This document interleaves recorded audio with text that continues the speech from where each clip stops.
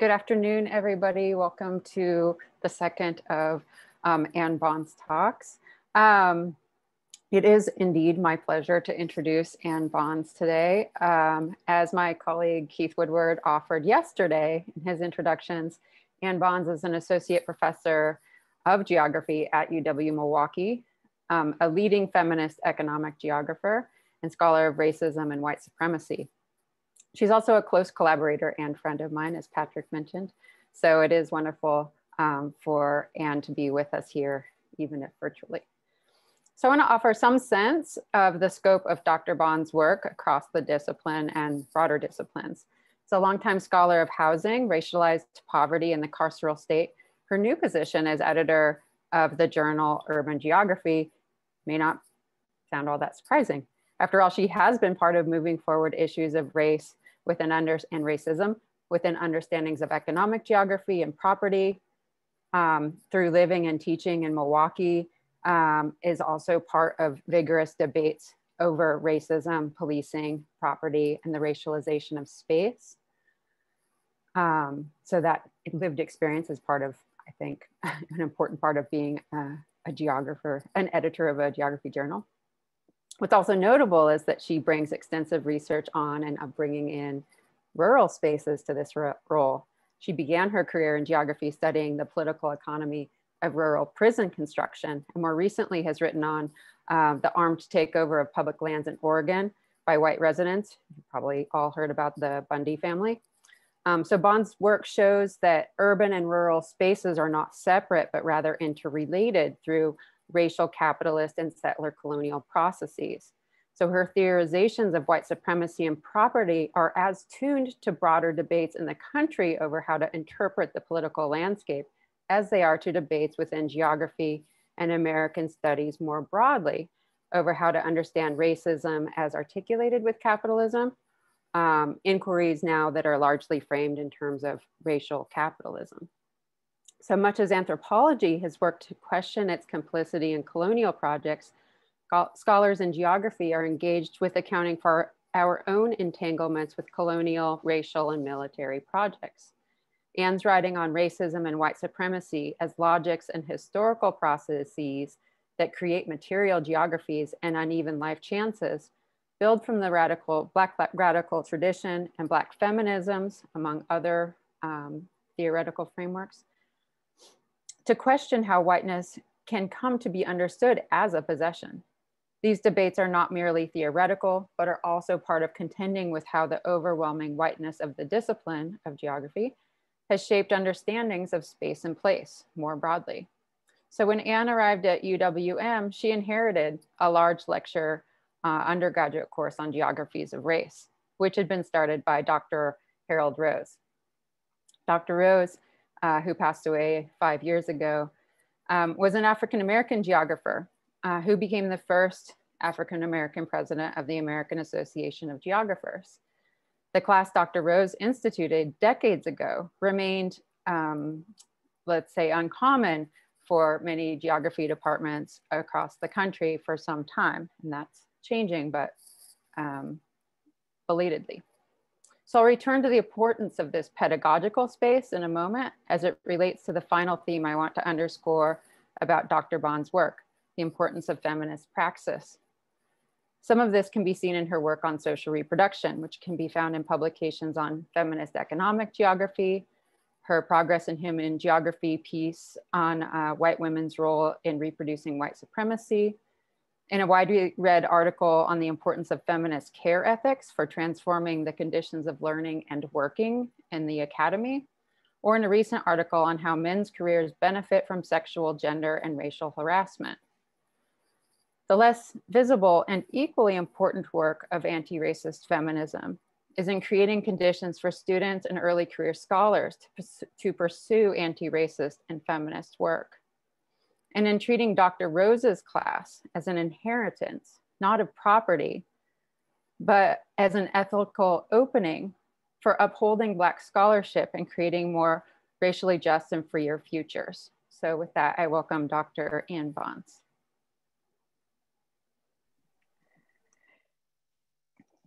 Thank you, Jenna. That was a really just beautiful, warm introduction. Thank you so much.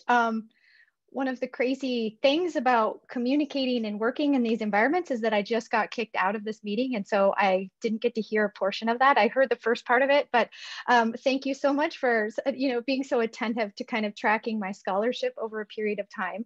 And I'll look forward to going back and listening to the whole thing.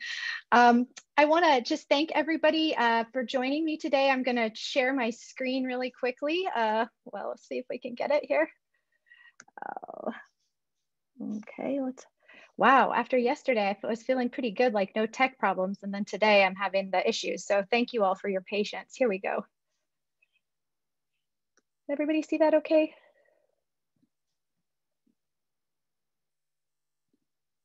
All right, there we go. So, okay, now that we have tech issues under control, thank you again, everybody, for coming. Thanks to Patrick, to Jenna, to Keith, to everybody who was involved in coordinating things. My presentation today builds from, at least conceptually and theoretically, some of the points that came up yesterday, specifically the fact that I really want to think about white supremacy as not just a logic, but a socio-spatial relation of power. And one that's grounded in and unfolds in place through what Laura Polito calls the variegated landscapes of race. And so today I really want to think about how some of those dynamics that we talked about yesterday, the privatized mutuality, the building up of suburbs, the exclusion of African Americans and other low income people of color took place in the city. I want to begin today with this map. The map comes from the publication Salon and their mapping of the most segregated cities in the nation. And, in this case, in their estimation, Milwaukee is ranked #1 as the most segregated city in the nation. This kind of fluctuates in different kinds of measures and with different sorts of dissimilarity indices, but Milwaukee is always within the top 5 of the most segregated metropolitan areas in the country. And this isn't the most beautiful map. It's actually kind of clunky, but I choose to start with it because it shows not only the degree of racial segregation in the Milwaukee metro area, but also the concentration of racial groups in particular areas. So within this example, we see that the darkest shades represent 85% more of one racial group. And so what the map really does an excellent job of demonstrating for me are these WOW counties, Washington, Ozaukee, Waukesha County. These are areas that are 85% more or more white. They're predominantly wealthy areas. And they form what Mayor Frank Zeidler once called the iron ring around Milwaukee.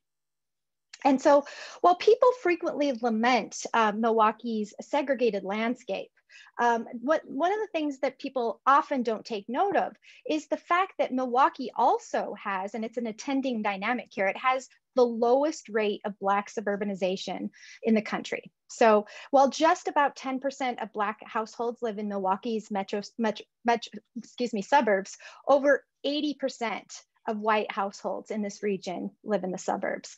And this is a really extremely striking dynamic that underscores not just these past dynamics that I'm going to explore today, but also the ongoing processes that are at work to sustain these race class segregated geographies. In the late January of 2020, the Milwaukee Journal-Sentinel reported on new data identifying falling rates of owner occupancy in Milwaukee and a sharp increase in the number of residential properties owned by individuals and companies located outside of the city. The data illuminate both a striking growth in landlords operating multiple properties in the city, and this was a number that quadrupled between 2005 and 2019.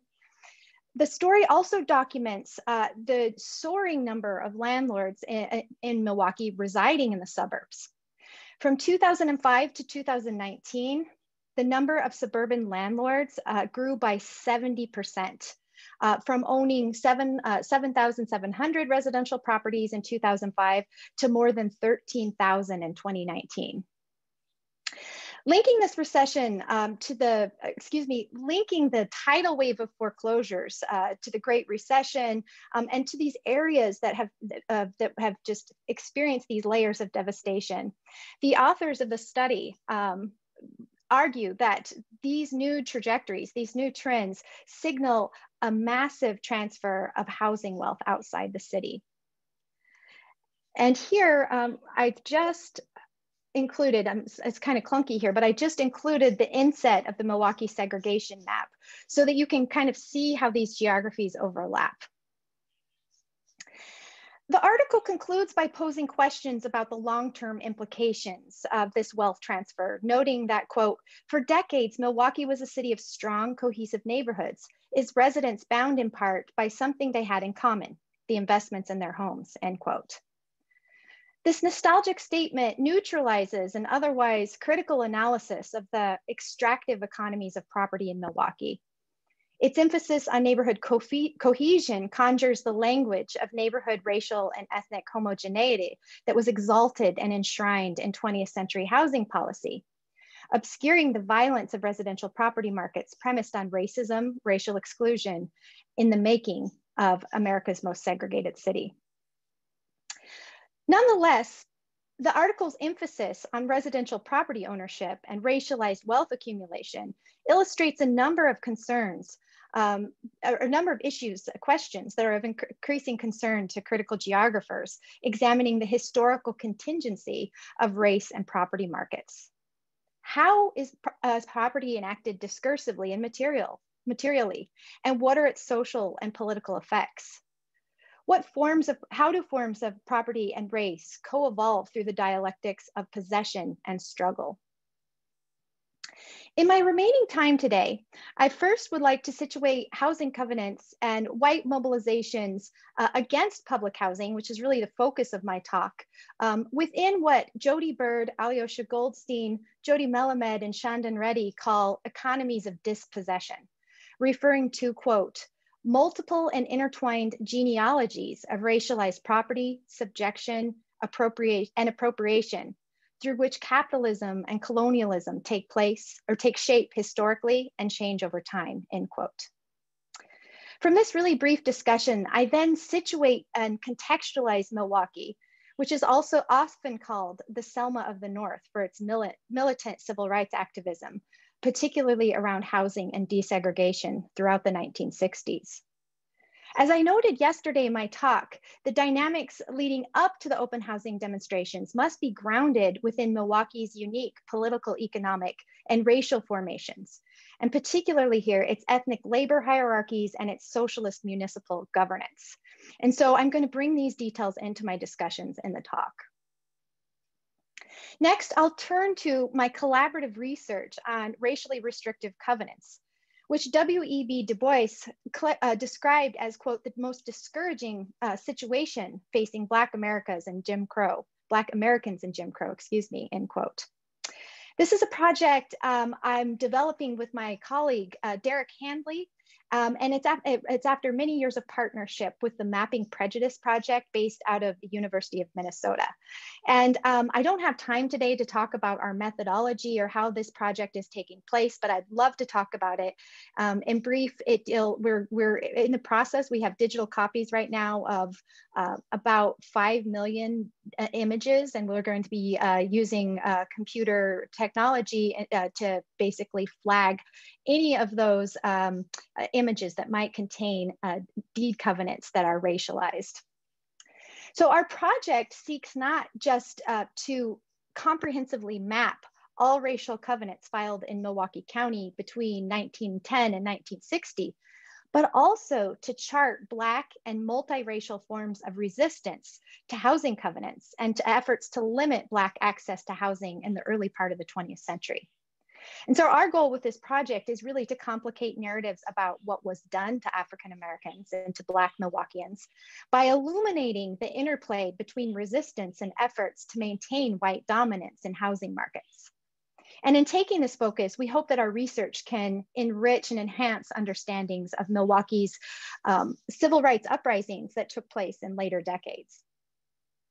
Finally, today, I'll shift my focus to the post-World War II conflict over public housing in Milwaukee, which I argue was really a critical moment for the reconfiguration, both of Milwaukee's racial political economy, but of municipal politics in the area. I again emphasize this notion of hostile privatism, a logic entrenched within the segregation and racialization of space. And I see this as a key feature of the massive white resistance to Milwaukee's growing Black population and efforts to provide housing during a housing crisis. During this time, public housing was framed and attacked both as Black and as, quote, socialistic. So I'm especially interested in the ways that real estate interests and white coalitions mobilized against public housing to defend white propertied interests in ways that gave rise to those privatized mutualities that I discussed yesterday.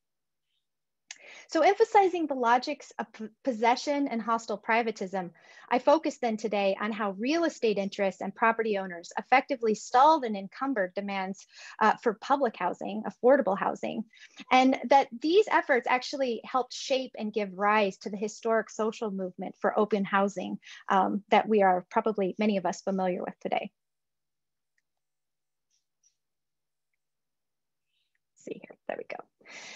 Briefly, I'd like to turn to this idea of dispossession, again, thinking about these kinds of property logics. Though geographers have long interrogated property as it relates to privatization, there is resurging interest, particularly building from Nicholas Baumley's path-defining work in tracing the tracing the genealogies of modern property relations.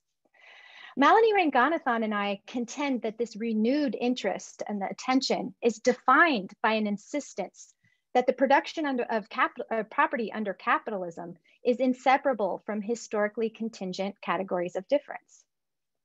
Property is not only an essential component of capitalist political economy, one that both enables capitalist accumulation and structures its legal and political organization. It's also a shifting social formation, a contradictory set of relations animated by modern understandings of citizenship and the law. So theorized this way, property is not a fixed entity, but it's rather an unfolding set of relations that both necessitates and reshapes the hierarchical ordering and valuation of differentiated bodies and places. Writing against the common sense assumption that it is a faceless and blameless market that prices the poor out from real estate, or that urban decline is part of some kind of a natural cycle of development. Critical urban scholarship examines the deliberate financial instruments, forms of policing, state logics, and planning protocols that produce racial regimes of property, vacancy, and occupancy, and the material consequences and formations therein.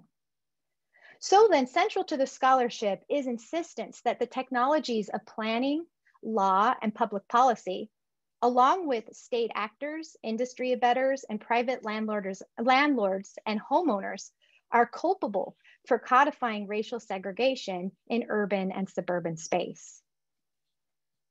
Okay, with this kind of theoretical setup, now I'd like to shift my focus to talk more in detail about Milwaukee. As I'm sure many of us who are here today are familiar, Milwaukee is the site of intense activism over open housing.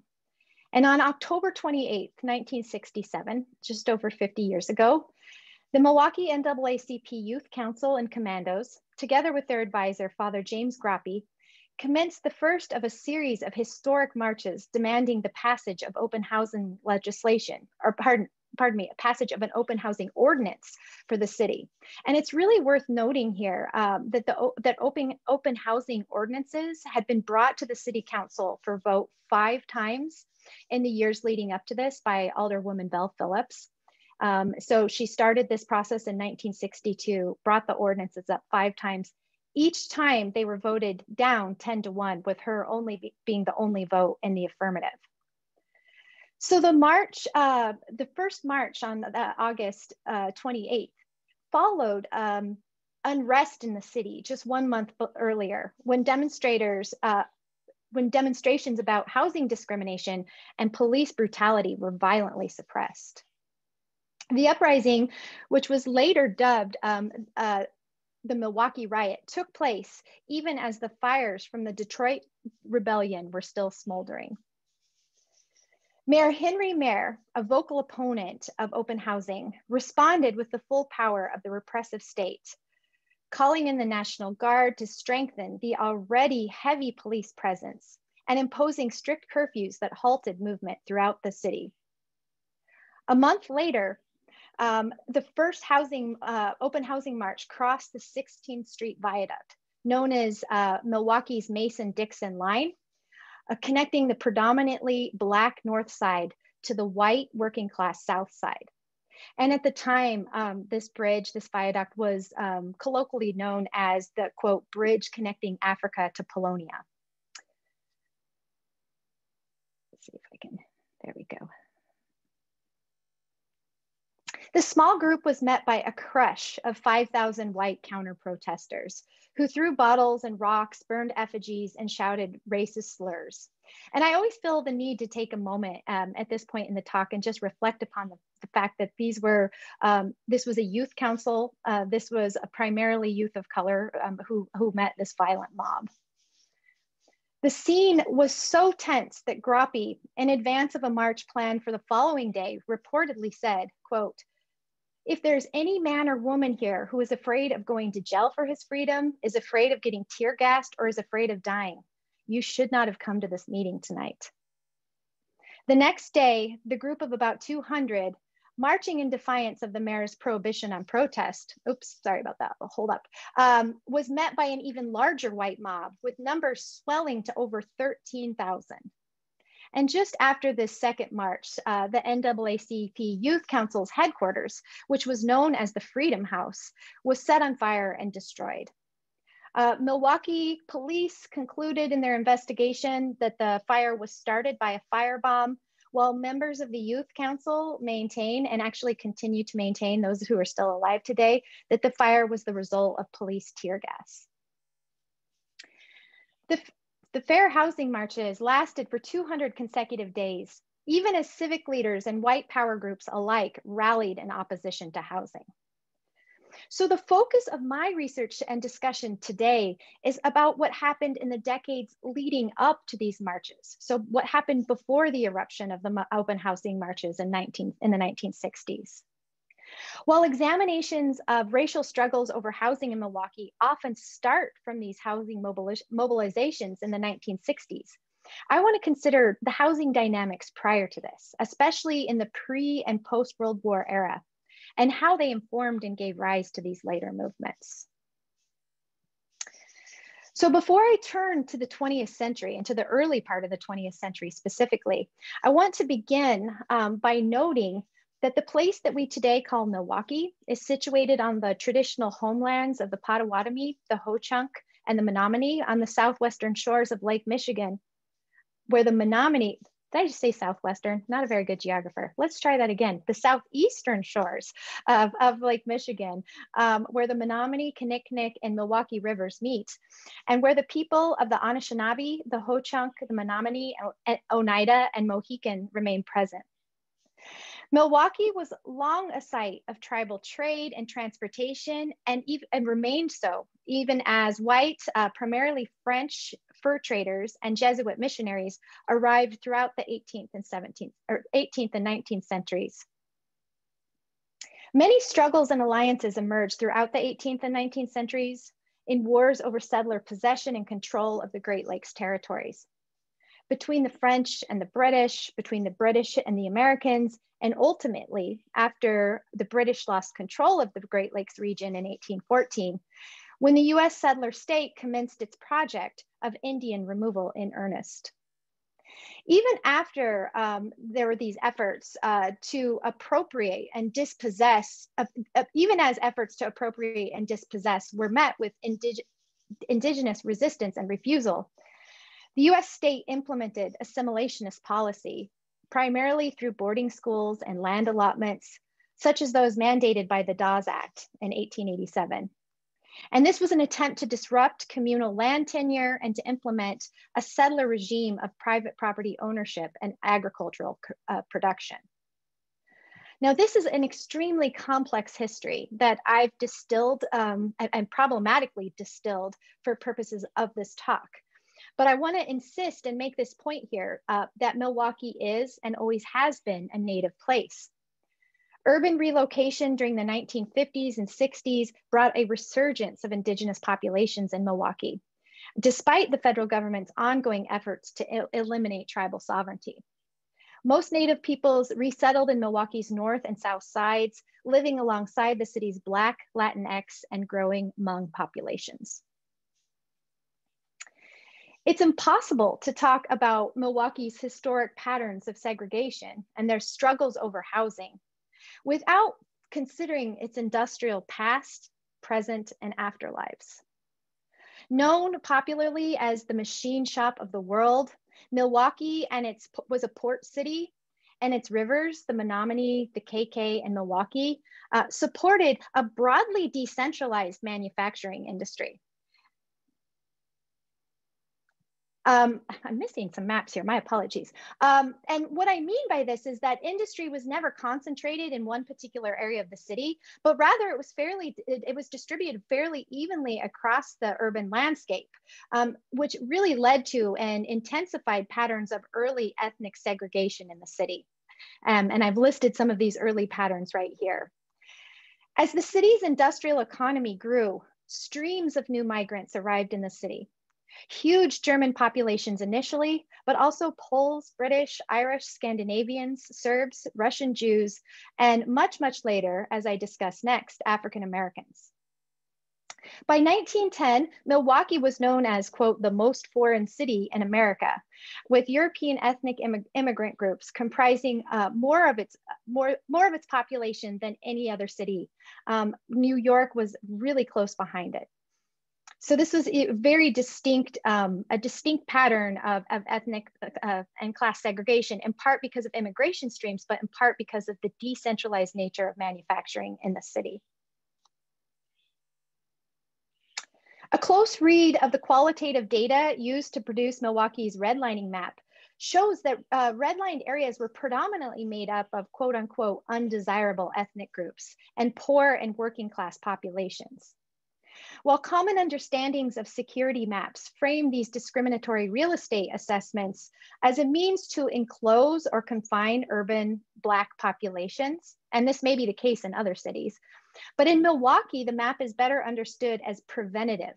The map sustained already existing patterns of ethnic and class segregation, segregating ethnic groups racialized at the time as non-white. And here I'm speaking specifically about the Polish Americans, Russian Jews, Serbs, and Italians that lived in the city. Of course, the map supported disinvestment in these areas and delineated the places where Black migrants would later arrive in the 20th century.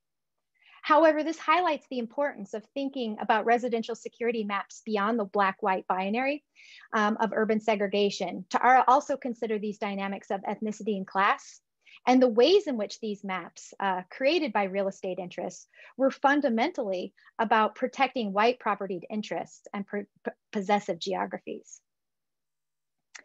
The role of residential property in consolidating white suburban political and economic power and in insulating marginalized poor communities is well documented. And I argue in my research that Milwaukee is distinctive, or something that we should think about, for a number of reasons. Notably, the late arrival of Black migrants significantly shaped anti-Blackness in the city, and it also significantly shaped debates around housing and urban renewal and the creation of white possessive geographies. Further, Milwaukee's socialist political tradition contoured anti-Black racism and the city's inability to support integrated public housing. So it's these dynamics that I'd like to shift to now. In 1944, Zeddy Quitman Hyler left New Albany, Mississippi as part of the late Great Migration of African Americans, traveling for better opportunities in the urban North. After a decade of working and living in Milwaukee, he decided that he wanted to build a house for his family in Wauwatosa, a suburb neighboring the city's western boundary. However, Wauwatosa, like many other places in Milwaukee County, relied upon racial housing covenants to restrict any non-white persons from living in the community. To subvert this racist practice, Hyler asked his white friend to buy the property and then sell it to Hyler. Despite community resistance, Hyler was able to build his house in 1955 and actually remained there until his death in 2004. His nephew actually lives in the house now, and I should note that his house in the process of being built was repeatedly vandalized, such that people had to set up watches to make sure that construction wasn't devastated in the nights. So many other covenant-breaking families throughout the country faced very different outcomes, including mob violence and loss of their homes. In the first half of the 20th century, racial covenants prohibiting non-white people from buying or occupying housing and certain parcels of land were used throughout US cities for segregationist purposes. And a covenant is a type of contract included in a property deed referring to the conditions attached to housing or land. The violation of covenant conditions, comes with the risk of foregoing a property. And indeed, this happened many times. Racially restrictive covenants began appearing in deeds with much greater frequency at the turn of the century, becoming a commonplace in withstanding multiple court challenges throughout the 1910s, 20s, and 30s. By 1928, over half of all homes owned by white people in the United States were covenanted. Racial covenants were often written into deeds by private developers and home builders, drawing on language and examples developed by the real estate industry. And I just have a couple of examples from Milwaukee, and I just call your attention to that this sign. This is a sign that people used to see if they were traveling from Milwaukee into Wauwatosa. It says, "Entering Wauwatosa, city of homes, restrictive." And so this is just a way to signal to people that the properties are restricted. So these covenants were enforced by the courts, endorsed and encouraged by the Federal Housing Administration, and their implementation required the mutual cooperation of a number of parties.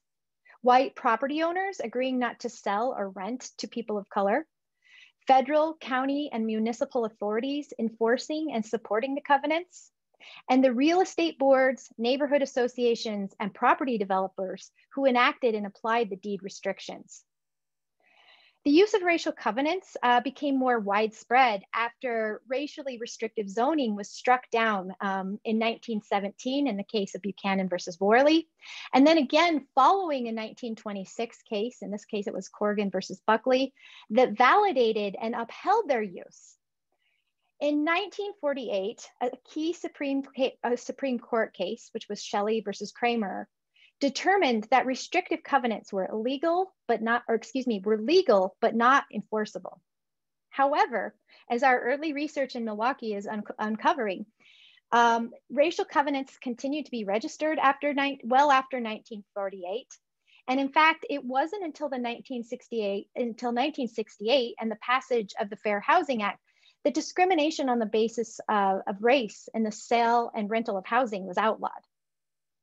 Though racial covenants have been illegal for well over 50 years and unenforceable for over 70, they remain embedded in property deeds throughout Milwaukee County as evidence of the ways in which racism and segregationist efforts mapped race and urban development.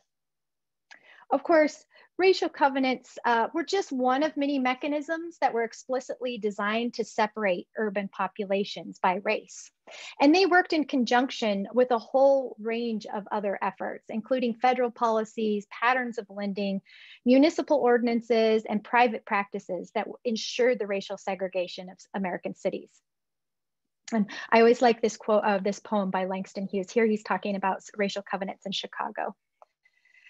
A significant and growing body of scholarship documents the role of federal housing policies and real estate practices in the production of racially segregated urban geographies.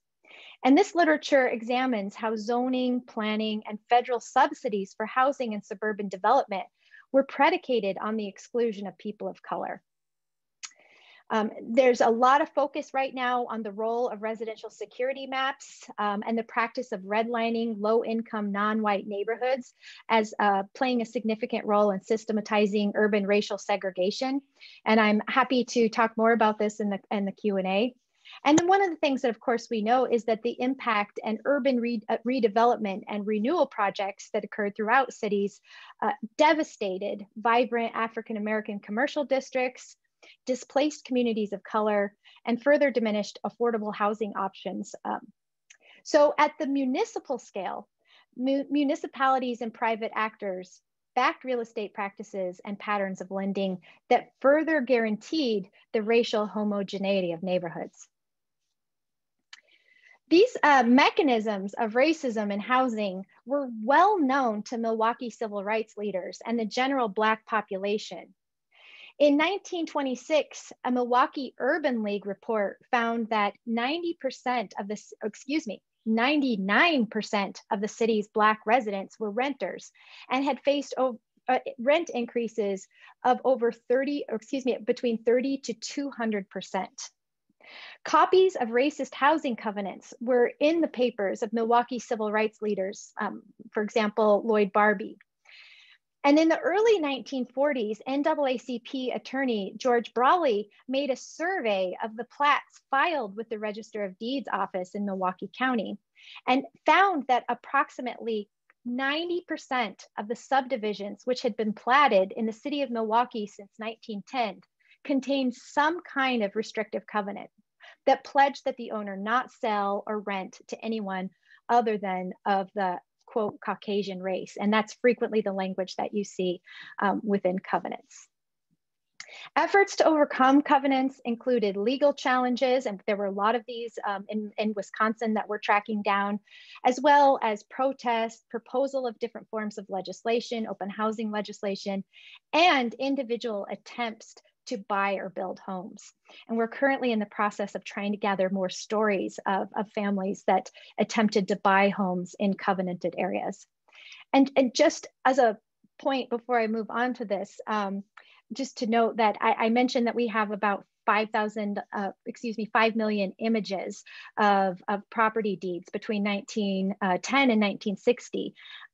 Based upon our preliminary work and kind of proof of concept, we estimate that we'll find somewhere between 20 to 30,000 covenants. So that gives you a sense of kind of the depth and scope of what we're looking at. And this map right here, this is, I apologize for, it's kind of disorienting because in this case, we're looking west from the lake. But I wanted to include this here because this is in 1932. And this area, I'm not sure if I don't have a laser here, but this area that's in the slightly darker shaded, that's the original area that's known as the inner core in Milwaukee. So these are the places where Black populations were highly confined for decades. So concerted opposition to integration on the part of homeowners, together with federal and local policies, strengthened urban racial boundaries and intensified wartime and post-wartime housing crises in cities across the United States. Housing shortages created for growing Black populations in the urban North, and especially in Milwaukee, they were created through what was called a double barrier, what acted as a double barrier. African Americans faced both deteriorating and very, very limited housing stock. And actually, I want to go back to this. So in this area, this was the housing that existed here by the time Black folks started migrating to the area was already very, very old. This is one of the oldest areas of the city. So it was already very dilapidated before there was a growth of Black populations. So new Black Milwaukeeans faced this double barrier: deteriorating and limited housing stock combined with entrenched racism and mechanisms like covenants that prevented access to affordable, decent housing. And this intensified overcrowding and struggles and demands for public housing. Landlords exploited these conditions through rent increases, targeting Black families with few other options for housing. And so these dynamics then contoured struggles over public housing in Milwaukee in the post-war years. Now I'll go back to this. My apologies. These were kind of hard to read images, but these are kind of newspaper clippings from the 1950s from some of these organizations I'm going to talk about. Historian Jeffrey Gonda contends that local property and homeowners associations were, quote, the epicenter of local resistance to integration, end quote. And they facilitated drastic mobilizations against Black home seekers and provided intense political pressure to maintain residential color lines. Thus, even as national and local real estate boards, building associations, and residential developers collaborated to codify racial segregation in urban space, property and homeowner organizations policed standards of their neighborhoods, vigorously defended boundaries, and relied upon the local state to enforce the carceral containment of Black residents living in Milwaukee's so-called inner core. In fact, after the passage of the 1949 Housing Act, which included federal supports for housing and urban renewal, a dizzying number of property and homeowner organizations appeared throughout the Milwaukee metro area. Two of the most influential groups, as I mentioned yesterday, during this period that we might call white reconstruction, were the Affiliated Taxpayers Association and the Milwaukee County Property Owners Association. The Affiliated Taxpayers Committee was comprised primarily of local business interests and real estate interests. And it included members from the Milwaukee Board of Realtors, the Milwaukee Builders Association, the Milwaukee Association of Building Owners and Managers, and the Savings and Loan League.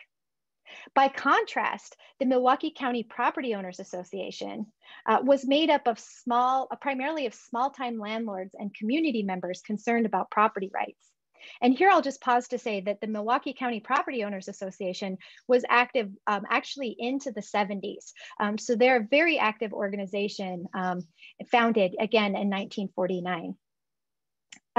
Though these groups were ostensibly distinct, in fact, they had a lot of overlap and shared leadership and membership. The Milwaukee County Property Association was, for example, organized initially by the Milwaukee Board of Realtors. And key figures within these organizations were William Pipelo and Edward Plants, and these were in especially the 1950s.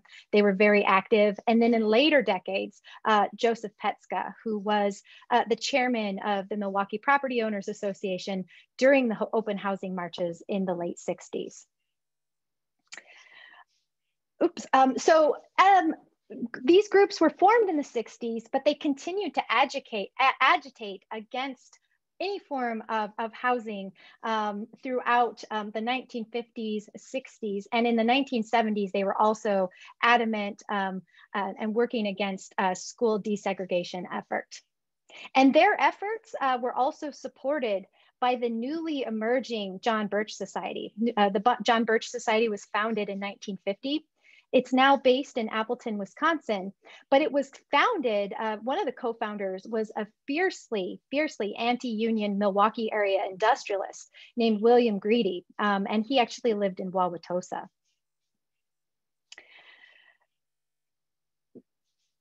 Milwaukee is famed for its socialist urban governance from 1910 to 1960. And socialism's longevity in Milwaukee politics is illustrative of the political clout of organized labor, and its decline is often understood in terms of the fracturing of working class politics along the lines of race. The last socialist mayor was Frank Zeidler, who I mentioned earlier. He served from 1948 to 1960, and the time when he was serving directly coincided with the rapid growth of the Black community in Milwaukee. And it also coincided with the expansion of federal programs for public housing and urban renewal. And so this was a period of really intense conflict over planning in the city.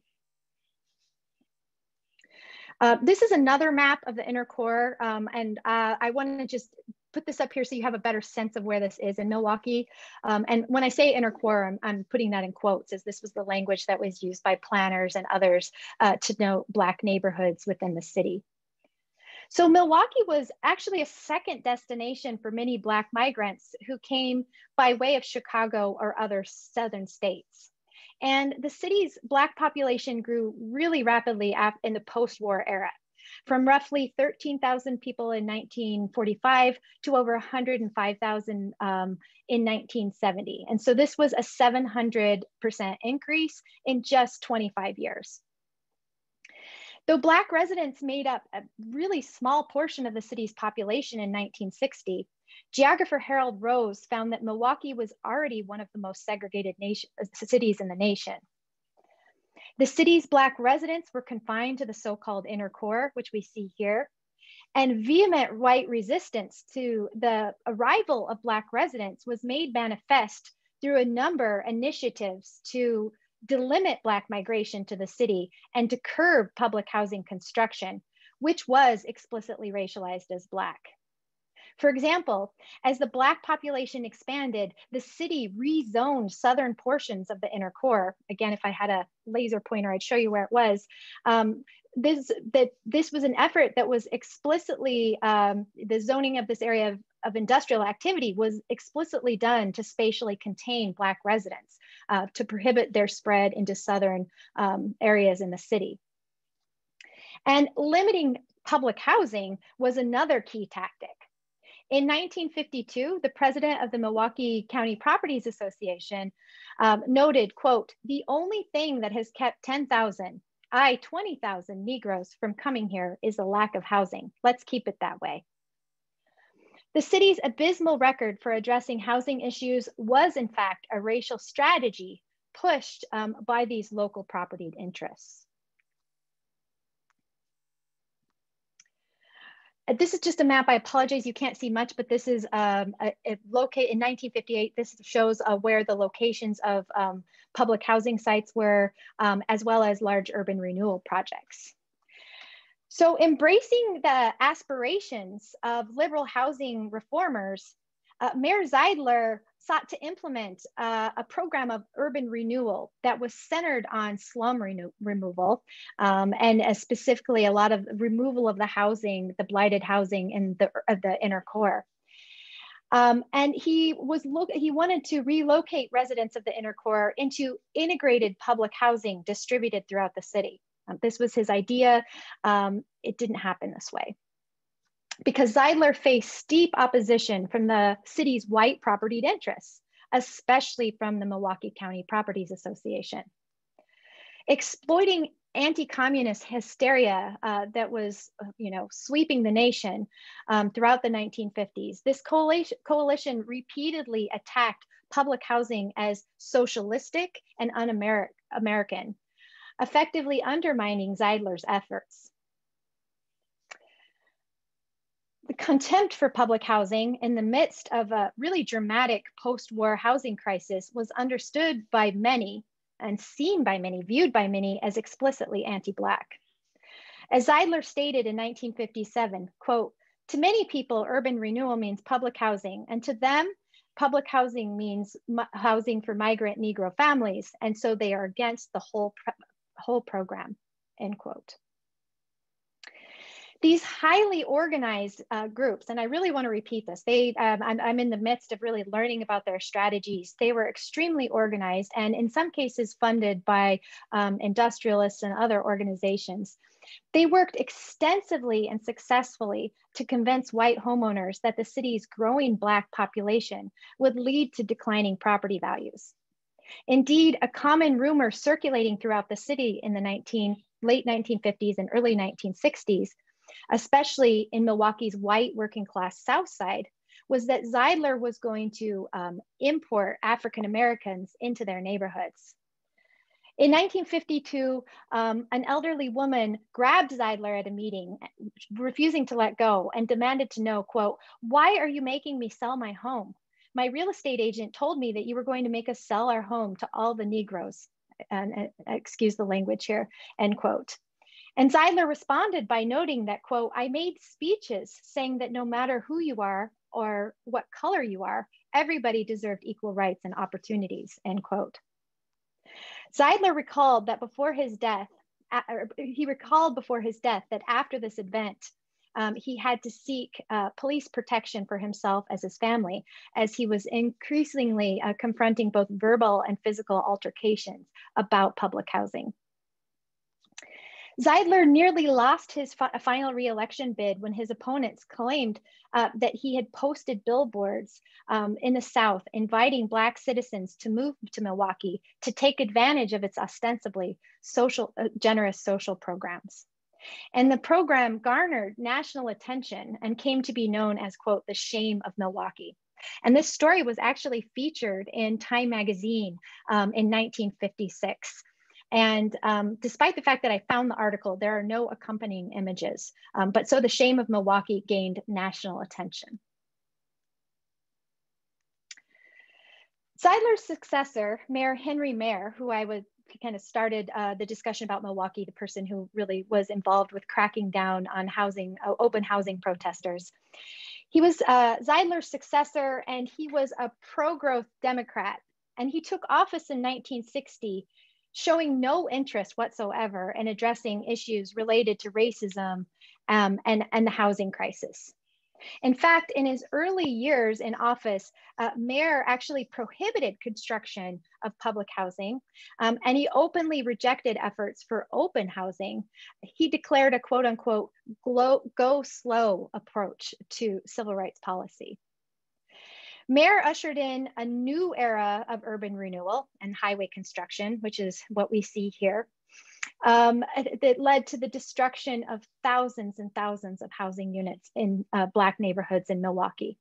And for those of you who happened to be at my talk yesterday, when I showed you the image of the building of I-43, this is north of that area. So, but if we would turn the camera around for that renewal from the downtown area and look north, this is what we might have seen. So further, as Deanna Schmidt's research illustrates, Mayer's implementation of what is often called urban triage in the next decades actually hastened the dynamics of white flight and the disinvestment in poor neighborhoods of color. Milwaukee's Black residents and other residents of color experience systemic discrimination and spatial isolation, confined to highly segregated neighborhoods made so through conscious design. So-called red baiting served as a means to undercut public housing efforts, but also functioned as a cover for the deep anti-Black racism that was underpinning the efforts of white propertied interests within the city.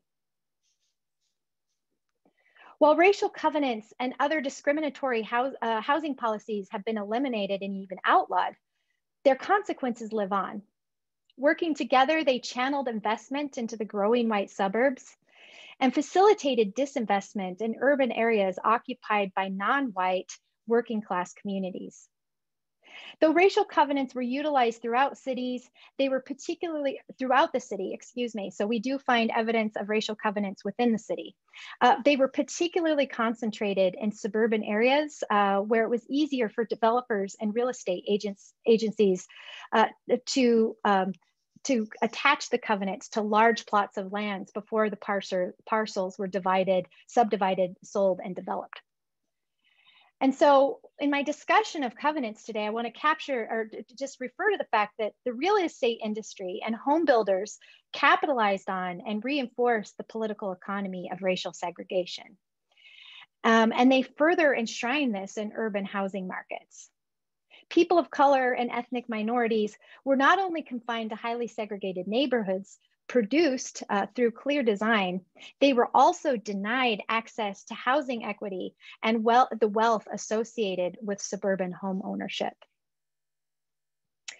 Milwaukee's Indigenous, Black, and ethnic immigrant communities experienced systemic racism and spatial isolation. And this was produced over successive periods of white settlement and rounds of capital accumulation. In key years surrounding open housing struggles in Milwaukee, red baiting or attacking housing as socialistic served not only as a means to undercut any efforts to produce public housing, it also, and really importantly for my discussion about possessive whiteness and thinking about white supremacy as deeply embedded in social systems. It not only undercut public housing efforts, but it protected those white propertied interests. And it led to the production of some of the privatized mutualities we discussed yesterday. Shifting patterns of racialization and whiteness underpin these debates. As working class ethnic whites, ethnic residents in Milwaukee, once classified as quote unquote other, were folded into the broadening category of white as a bulwark against growing Black populations in the city. Debates and struggles over housing both underpinned and reinforced variable understandings of race, particularly whiteness. Yet it's really important to note that these processes were also produced through the dialectics of struggle. Black freedom movements, indigenous struggles for self-determination, and multiracial efforts to push for and demand for open housing have challenged and reshaped urban racial geographies in Milwaukee. In my talk today, I've emphasized struggles over residential property in particular, but also public housing, to illustrate connections between property and race and their co-production.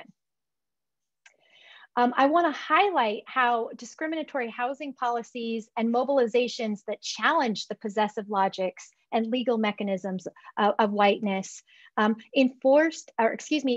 impacted and shaped housing mobilizations in subsequent decades. Discriminatory housing policy has often been viewed, and not incorrectly, as an extension of Jim Crow era segregation and policies. But what sorts of new questions might emerge if we think through racist housing policy in the urban industrial North, not as part of an ongoing colonial project predicated on the logics of white possession and displacement? Such a framing contests white settler epistemologies that exclude indigenous histories and challenge us to consider residential property within a much longer history of white settlement and territorial appropriation. This focus resists a static understanding of race and understandings of race that are unmoored from the places in which they emerge. And this reveals the fluidity of racial categories and the ways in which practices of racialization are possessively defined and constructed in specific contexts. White supremacy, produced through structures of domination, is not inexorable, nor is it unchanging. And this is, of course, something we talked a lot about yesterday. But it has been intimately bound up with hegemonic notions of dispossession. From the propertizing of human life via slavery, to the creation of liberal norms of property aimed at abolishing communal property holdings, and to structures and policies excluding people of color and women from the material advantages and benefits of properties. Examining systems of property and race as they are continuously remade through hierarchies of value and power grounded in place, I argue, helps us to think about the ongoing production of white supremacist logics and their possessive geographies. Thank you very much. Well, thank you, Anne. That was really terrific. All right, so we have approximately 20 some minutes. So we've got an opportunity then to engage in a conversation. So for those of you who aren't familiar, I'm sure most of you are, but nonetheless, for those of you who aren't, what we're going to do is that if you look at the bottom of your screen, there's a menu there, and one of the options is participants. If you click on that, you can select, you can use the option of raising your hand, and that'll alert me that you want to ask a question. So I'll keep a stack or a queue. If you don't feel comfortable doing that, because what I'll ask you to do is to go on camera, and just for the benefit of everybody hearing your voice and not mine. Otherwise, you will hear mine if you want to use the chat. So that is the function immediately to the right of participants. Just write in a question there and I'll read it out to everyone. But again, you'll have the benefit of hearing a different voice. So who would like to go first? Please do step forward.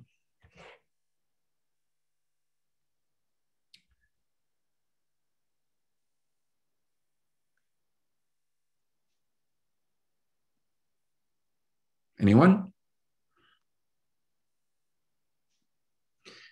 Well, let me jump in then. I'm wondering if I mean, so this is in preparation of this is a book in progress, is it not? So I'm wondering what role policing in your story will play. Henry Mayer, of course, also was accompanied by the longstanding sheriff, Harold Breyer, who is notorious for being a particularly ruthless and racist chief of police. So I'm wondering if you can say something about that. And also Aaron Schutz. Okay, we have a couple of other questions. Maybe I can throw them in and then, because they're brief, and you can choose how you want to respond. So absolutely. Matthew Whiting asks, how would you say racial segregation is carried out today in Milwaukee? Mm-hmm. And Aaron Schutz says, can you say more about why Milwaukee's suburbs are so hyper segregated still today? So they're interested in current developments. Yeah, absolutely. So first to your question, Patrick, you could tell that I wanted to include a lot more here that is not in this talk. If I had enough time, I'd just keep going, but I actually had to cut a section that was really about the kind of moral panic over growing Black populations that emerged in that same period. So in 1952, a mentally ill Black man murdered a couple of people in Milwaukee. And even though Milwaukee actually had one of the lowest crime rates in the nation, this actually kind of was layered on top of this growing panic over growing Black populations. And Police Chief Harold Breyer responded directly. He was said that he was going to make sure that he kept things in line. And so this is something I've written about elsewhere. This is the start of what I argue is a real buildup of policing and really policing the boundaries of race in Milwaukee. And so then we can see, Breyer was notorious, as you know, for encouraging his officers to rough up civil rights agitators. He encouraged his officers during the open housing marches to actually, this sounds quite familiar to all of us, cover their badges so that they couldn't be identified. And so Harold Breyer plays a really important part in this discussion. To the next question, what are some of the ways in which segregation continues today? I'm really glad that you asked that, because one of the things that's frustrating is that often within popular discussions and really just common sense understandings of segregation, we often formulate or posit it as something that's past oriented. And so this is something that we hear a lot about in Milwaukee, even amongst progressive and liberals, saying, well, it's all these things that happen. It's the redlining maps, it's these other things. And of course, those dynamics play a critical role. I've just spent 45 minutes talking about them. But we have to understand that these boundaries are continued to be maintained in very, very specific and clear ways. And so, we could have a longer conversation about this, but one of the things that I would point to in the very first instance is patterns of investment and disinvestment in the city that shape questions about where folks want to live, where the goods and resources are distributed, but also, once again, policing. Some of my research that with Jenna Lloyd, has revealed the way in which, the boundaries, for example, between Milwaukee and Wauwatosa, they're actually very porous. You can, for those of you who are familiar, you can be, kind of right on the boundary and not be sure which place you're in. But if there's extensive policing in these areas, they're very heightened and monitored boundaries. And we've worked with young people who have talked about the fact that they've been removed from areas around Wauwatosa and taken back to the city, and with the assumption that they don't belong in Wauwatosa, they couldn't possibly live in Wauwatosa. Aaron, I'm not sure, the third question, Aaron Schutz's question, can you remind me of that one, Patrick? Yes, so he says, can you say more about why Milwaukee suburbs are so hyper-segregated still today? Yeah, I think this is something that we need to discuss, as you know, we need to come to terms with as a community. We need to have these long conversations. But my first answer would be structural racism. That the fact that, you know, these places have been created as white spaces, they've been known to be hostile to people of color. And for these reasons, you know, that there are barriers to housing. There's also been extensive effort until very recently. There's very little effort to build affordable housing within the suburbs. And in fact, municipalities like New Berlin have actually gone to court for their refusal to accept affordable housing, and they've gotten in hot water from HUD and from other federal agencies for refusing to accept or build affordable housing, because, you know, the claim is we don't want crime, we don't want these things happening here. But of course, all of this is kind of coded and layered within these discourses of race and racism that have long-standing histories in the area. Great. So we've got several more questions. Let me go first to Nicole. Most of these are in the chat. She says, first of all, excellent talk, thank you. Could you speak more about the connection, if there was one, between the '67 uprising and the open housing demonstrations? In your research, have you come across the commandos organizations after the open housing demonstrations? In other words, did they continue to play a role in housing policy after the '60s? Great, fantastic question. So the 1967 uprising, the way that these were connected was that uprising was specifically, it was part of course, the long hot summer, the rebellions that are happening across cities all over the country. But the specific reasons that people took to the street in Milwaukee were about, number one, police brutality, and number two, lack of access to housing. And so these issues were simmering, and they were there. The city was primed for the open housing marches because these struggles over housing had been building for so long. It was a crisis of epic proportions. And so I think, you know, you didn't have, it's funny, I'd have to look back to see like which groups were specifically part of the 67 uprising in July. But, you know, I think there's lots of organizations and overlap between these movements. And in terms of how did these organizations continue to work after the 1960s, a huge shift in focus. And this was already in the works in the 1960s, but there was the education became the primary focus of a lot of the struggles. Not as though the housing issues were solved, but after the passage of the 1968 Fair Housing Act, education became also a key issue. Efforts to get magnet schools and different kind of schools within the city of Milwaukee. And Father Grappi was very active in this movement as well as other folks like Lloyd Barbie. In terms of the commandos, you know, there are many commandos that are still around today that are still active in various civil rights struggles. And so I'd have to look and see, you know, which they were, how they were involved in the post 1960 eras.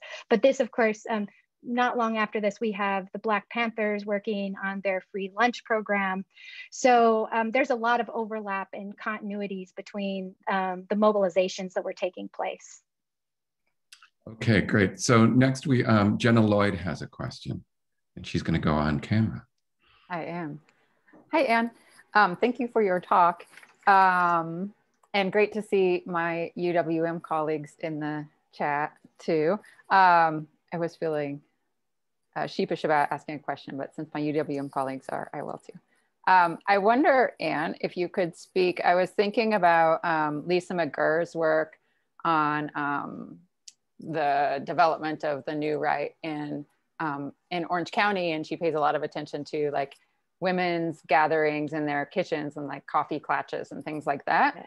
And so as you're doing research on these property associations and taxpayers associations and Birch Society also, have you found anything about the role that like these kind of spaces also played in this development? Yes, and you're asking exactly what I'm really digging into right now, which is one of my really big interests, is like, what role did white women play in all this? And we know they played a significant role. One of the things that I already am documenting and have been able to find is the letter writing campaigns that were spearheaded by women. And again, as I spoke to the intense organization and the efforts that were at work, you know, white women were central in performing this labor. The box of Zeidler's papers at Milwaukee County Library, I mean, there's just whole folders of letters, and you know, they're wild. It's wild to look at these letters, but I'd have to do a count, but so many of them are from women, talking about the sanctity of schools, the sanctity and purity of neighborhoods, and the need to protect property rights, both for the and the domestic ideal for the well-being of neighborhoods and communities. So that's a key line of my investigation, and I'm hoping to have more to share about that soon. Okay, we have several questions, and what I'm going to suggest is that we close the stack at this point. No, I just can't imagine we get to all of these in time and then accommodate more. So next is Alfred Varnick, who in the chat asks, what sort of effect did the emergence of business improvement districts in 1989 play in the segregation of Milwaukee? Thank you for asking that. I wish I could see you, because I'm wanting to look around to see who's asking this, but bids are a fascinating dynamic that are really interesting to look at in Milwaukee. A lot of people don't know this, but Milwaukee has more bids, or at least at one time, it had more bids, business improvement districts, than New York City, than Chicago, than Seattle. I had a graduate student who did work on these. And what's fascinating is I understand bids as emerging as being part of the really interesting kind of neoliberal experimentation that has a long history in Milwaukee. So Milwaukee was an early and very enthusiastic adopter of business improvement districts. And of course, part of this is because of the municipal crisis. The city can no longer afford to offer these, you know, the basic services. So what they do is create these bid organizations wherein business owners or property owners pay in so that they can pay for, you know, whatever kinds of services they'd like in their neighborhood, cleanup services, signs, lights, hanging planters. And what we see and what research has demonstrated in Milwaukee is that the bids just actually amplify, even though they've been kind of, especially for low-income neighborhoods of color, it's been like, okay, here's a way that you can get services and that you can kind of work for beautification efforts and do all these other things to improve your neighborhood. The bid, because the bids and the money that bids have available to them is directly tied to the valuation of property, this means that the bids in the city of Milwaukee just enhance and reproduce existing inequalities. The really wealthy bids are in really wealthy neighborhoods, and they do all sorts of stuff. The wealthiest bid is in downtown, the Third Ward bid. They've been able to build their own parking garage. They have their own quasi downtown kind of security force. You know, they're not conscripted to do any security work, but if you see them, sometimes they're on segways, they have blue coats. They're supposed to be downtown ambassadors, but they're funded by the bid. So you compare that then to the bid that's on MLK Street, and you see a vastly different dynamic. So that's obviously something I'm really interested in and could talk about more, but I'll stop there because I know there are a range of other questions. Great. So I'm going to move next to Jamie Harris, who says, great talk, thanks. Milwaukee's public housing history was different than in other cities. Do you see that as part of Milwaukee's distinctive history instead of racialized policies, responses, or something else compared to other cities like Chicago and St. Louis? Yeah, I see a couple of questions about this. I see Regis also asked this too. And it's really hard to put a finger on these things in terms of, you know, we know this is happening elsewhere. This is happening throughout the industrial north, other cities. But I am one of those people that thinks that while Milwaukee is illustrative of these broad trends, these things are happening elsewhere. I do think that there's a unique dimension here. I do think it has to do with socialism and socialist politics. I think that has a lot to do with public housing and the struggles over public housing. I don't really think that you could even, I mean, I'm sure that there would be another way to critique these. I think the casting public housing as socialistic, again, happened in other cities that weren't actually governed by socialist mayors. But I think that the way that that took hold here and the way that that really fractured the kinds of labor and broader support for socialist policy I find it as being significant. Great. Okay, so we have a question coming from Kermit Hovey, who's going to go on camera and unmute his microphone. There. Hi, Kermit. Okay, good. Sorry, the mute was toggling, waiting for permission to unmute. So glad to have heard your talk, at least in part. One puzzle I have, in a way, it reminds me of the issue with like the problem with Kansas, I think was the title of the book. It's like, isn't there a way in which the business interests were working against their business interests? As you mentioned, all kinds of professional society, or not professional societies, but business organizations, it sounded like, that were pushing this agenda of perpetuating the discrimination and the racism. And I'm going, what was their business case? What were they thinking? Were they just totally ignoring the proverbial profit motive and just sticking to, we can't have those people in our town kind of thinking? Or anyways, that's the thrust of the query I have.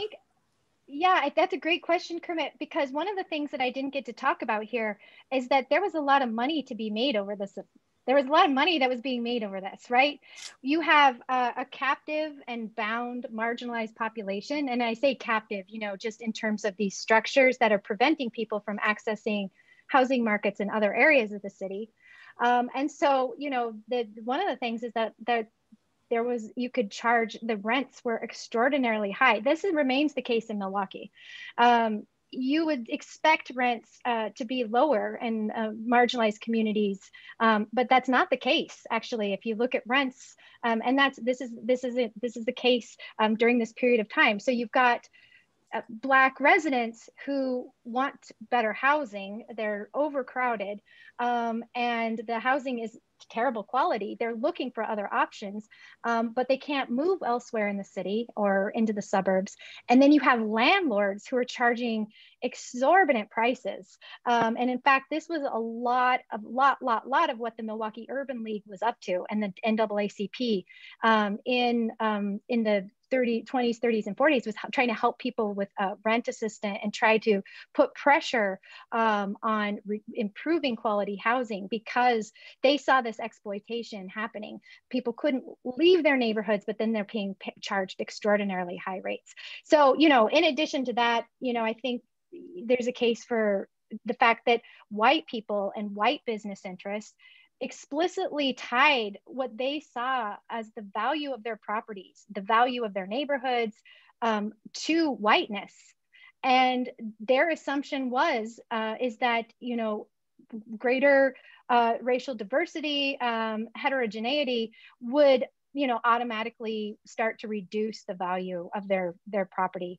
And, I think the property, though, is really just a way, and what I've kind of tried to argue is it's a way to articulate racism. It's the way that racism and ideas about property are kind of co-articulated, because, for me, these understandings about property were fundamentally and always racialized.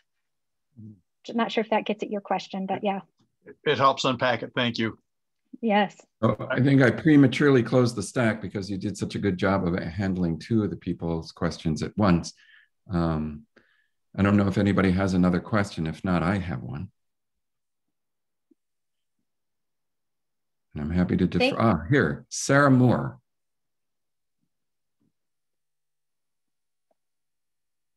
You need to unmute. Yeah, There you go. sorry, I did that. I got some kind of weird error there.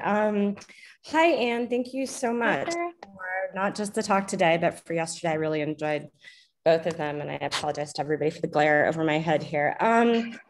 So I have, I think, what's kind of a pretty straightforward question of the many that I could ask. I'm wondering if you know of or could speak to the possibility of any kind of regional effects of these policies in Milwaukee. So did the policies in Milwaukee push people, for example, towards the Madison market? And I know that that's not your specific area of study, but I'm curious if you have any ideas about that. That's actually a question I don't know the answer to, but I think is really interesting. I mean, when I think of the regional effects, I mean, I think of the really clear, you know, the map that I started with. It's really what we see in the Washington, Waukesha, and Ozaukee counties.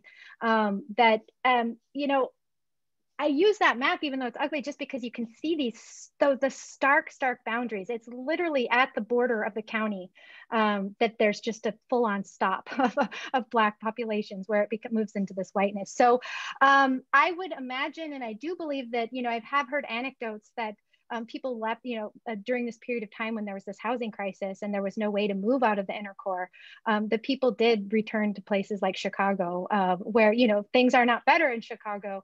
There's maybe even amplified in some ways, but there was actually more housing for folks that were looking for it in Chicago. Yeah, thank you. I would imagine Madison wasn't any better either. I was just curious. Yeah, I know that there are folks in Madison who are interested in doing work on covenants. And so I'd love to hook up with folks, you know, because there's the interesting thing about the covenants is that there is a really vast network of the way that the information was shared between, you know, real estate boards in larger cities to smaller cities and vice versa. So I would be interested to know more about how, you know, how and if interests collaborated between these two significant cities in the state, and in what way and to what effect. Thanks again. All right. Well, we've arrived at 2 o'clock, which is our normal ending point. So I just want to thank you very much on behalf of everybody for a really great couple of days. These are really terrific talks. And I am looking forward to seeing the book when it comes out. Yeah. So thanks.